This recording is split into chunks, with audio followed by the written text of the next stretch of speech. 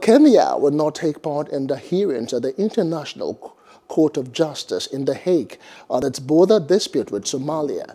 Somalia and Kenya have been at odds for several years over the delineation of their maritime border in the Indian Ocean, with a vast area of 100,000 kilometers square rich in fish and potential hydrocarbons at stake. In the letter sent to the ICJ, the UN's main judicial body, on Thursday, Kenya said it would inform the court that it will not participate in the hearings on the case scheduled to start on the 15th of March. Kenya's Attorney General Kihara Karuki lists in the text the various reasons that led to the decision. Hello, hope you enjoyed the news. Please do subscribe to our YouTube channel and don't forget to hit the notification button so you get notified about fresh news updates.